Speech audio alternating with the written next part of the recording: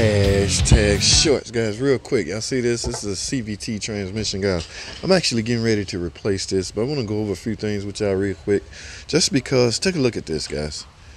There are things you can do to help prolong the life of your CVT, guys. Just because it's a CVT doesn't mean you just ignore it and let it go until it just ride out a slow, painful death. Guys, you can service this. Here's the gasket right here, guys. This is the filter. You can buy a filter. You can buy a gasket.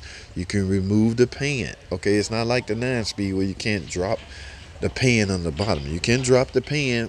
You can replace the filter. You can install a new gasket. And last but not least, you can go in with the correct fluid and the correct amount of fluid. Guys, you can help prolong the life of your CVT. That doesn't mean that's the end of the road for your CVT just because you're not sure how to maintain it. All right, yes, let's stay on top of this, guys. That's all I have, man.